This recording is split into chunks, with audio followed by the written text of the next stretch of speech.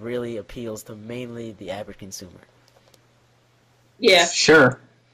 So the average consumer doesn't find a need to go out and buy a whole new console just for the support of HD.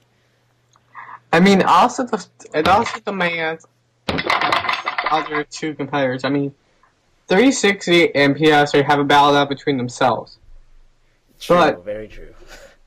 But there's no other thing to get the Wii off the top and into the bottom or into someplace else. I mean, if the Wii came out with HD and they have like really nice titles to go on full launch, like you get Zelda, Mario, Metroid, Donkey Kong. Yeah, that would be. But you would have a successful launch and the sales would go up.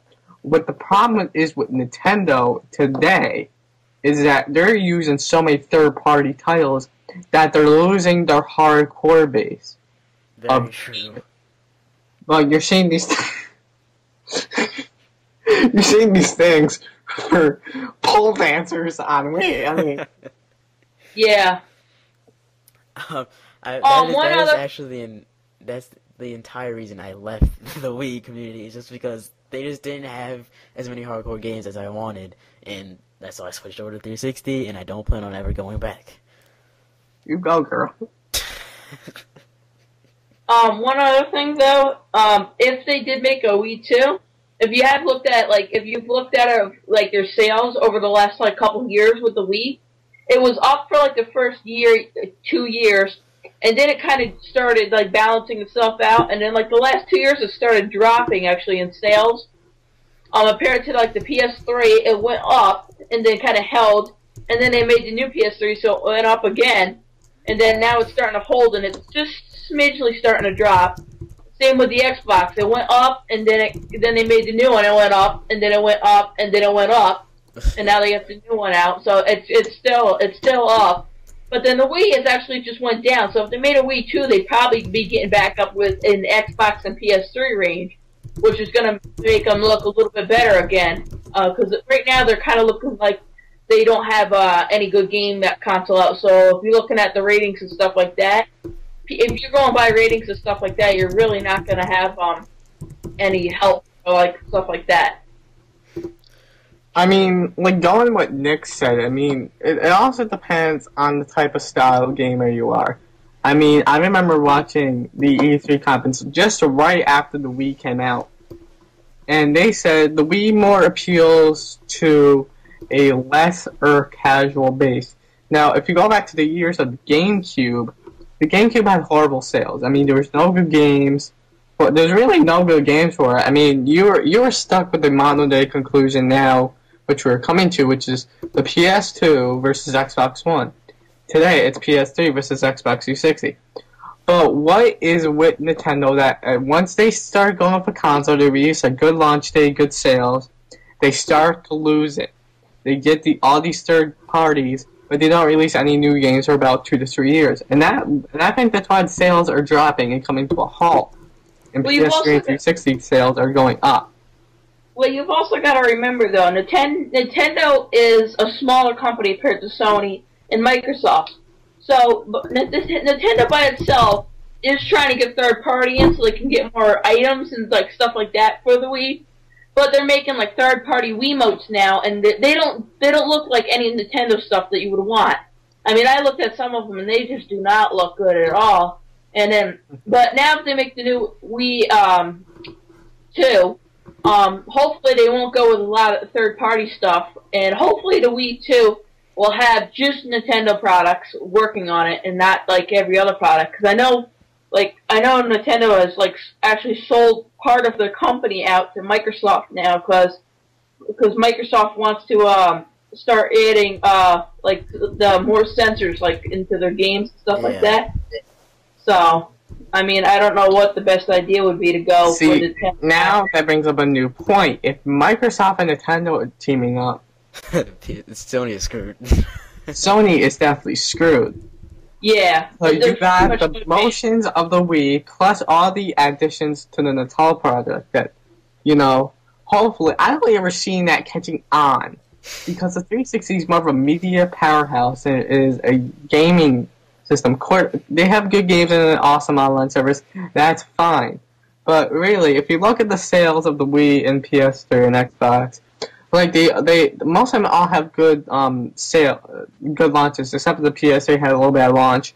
But Nintendo and Microsoft had good launches, and they had slowed down with third-party games over the years.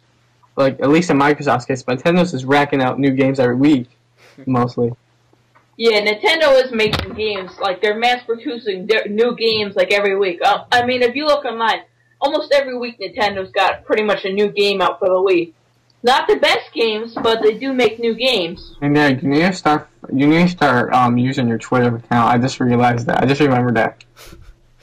I think I was gonna say something, but I don't remember. The thing is, if you guys have noticed this, the games that truly sell on the Wii are the games made by Nintendo, not their developers.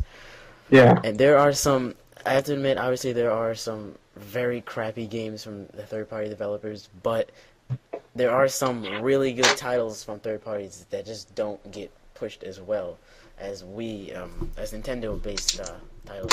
Because if you looked on the top 10 selling games of '09, I remember I mentioned this in episode 2.0 or around there. Number 2 through number 5 on the list of the top 10 selling games of '09 were all made by Nintendo, which was Wii Sports Resort, Wii Fit, Mario Kart, and Wii Play. All those are made by Nintendo. You've also got to remember, though, when the Nintendo first came out, they had some pretty good games and stuff like that. But then they also, when they made the Wii, they tried to go all by themselves with making these Wii modes that are going to actually make you work and stuff like that. And people thought, oh, that's cool, let's go buy a Wii. Well, after they realized there was not that many good games for it, Nintendo ended up getting half of them brought back to stores and stuff like that, get trading in. I mean, a lot of game stuff. Because I remember walking in the Game Crazy, and I remember you could get a used Wii perfectly brand new. It looked very, very new. That's thing on it I looked at, too. And, they were selling it for $119, same price as a regular Wii, $130 for a Wii, and like 15 games. That's what the guy was asking for it. Yeah, but you also got to remember, they tried going with like a Wii Fit balance board now, when you got to do balancing games, exercise games, but then you also got fun games like skiing, Shaun White snowboarding. You got different games that you can use on it, but the sensors in the very first balance board that they made really sucked, if you think about it. Compared to the new Wii Fit Plus, which actually has a whole new Wii board, I ended up finding out. Supposedly that one's got more sensors in it, because this one only had 4. It was one in the front of each foot and one in the back of each foot. This new one now is supposed to have 8. It's got 4 on each foot when compared to 2 on each foot. So hopefully this is going to be better for, like, different, like, I know on the original Wii Fit game, they had, like, skiing and snowboarding when you got the rock back and forth for them. And sometimes it would rock back and forth, but then you would get ready to go forward, and it would still be turning. So hopefully this one's going to have a lot better sensors and stuff like that. So going back to the Wii, I mean, if the Wii had HD, like, if they put an HDMI port on that, you know, if you saw, like, a Zelda title at launch, a Mario title at launch, a Metroid title at launch, some Nintendo games, and possibly Rock Band 3 or any other Rock Band that's been revamped for the HD graphics, the Wii have a good launch, the new Wii. But if you look at the Rock Band games, or I shouldn't say Rock Band, Guitar Hero games on Wii, they lag. The strum and the TV lag about 5 to 10 seconds behind. But with HD, there's no lag. You could fix that with just a simple plug. I mean, you could go out, use your Wii Now in HD, but in 720p.